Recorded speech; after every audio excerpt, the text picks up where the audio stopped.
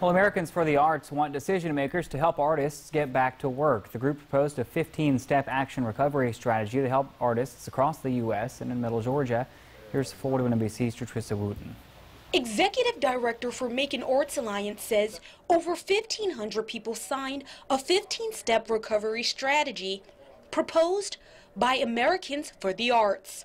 The mission: help the art community who have been impacted by COVID-19. For the federal government to directly employ creative workers. The second is for the federal government to encourage federal agencies, local governments and state governments to also employ creative workers.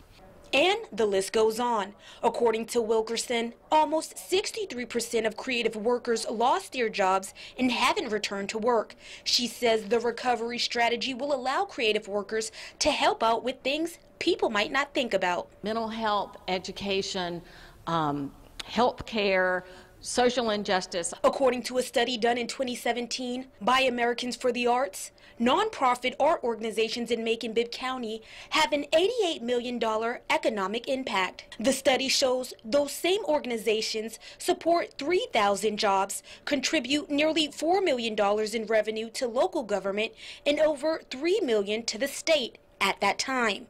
Murals like this, done by hungry artists. Geyer says there needs to be more opportunities to produce and create to keep the Georgia art community alive. Now, our version of that is to build an arts installation and let the artists decorate it, basically. Geyer says his idea will give artists work and recognition. And with his plan, Triangle Arts Macon can be the next Passequin or Paradise Garden, two of Georgia's well-known art galleries. I'd like this to be every bit as cool as those places. Artist Rhonda Miller says she has been at Triangle Arts Macon for a year and is extremely grateful. She says if it wasn't for Geyer taking a chance on her, she would have never been able to create or cope with a lot of life-changing moments. People like to express their feelings and their emotions through art, especially what's going on, not just with COVID, but with racism, the election, the violence.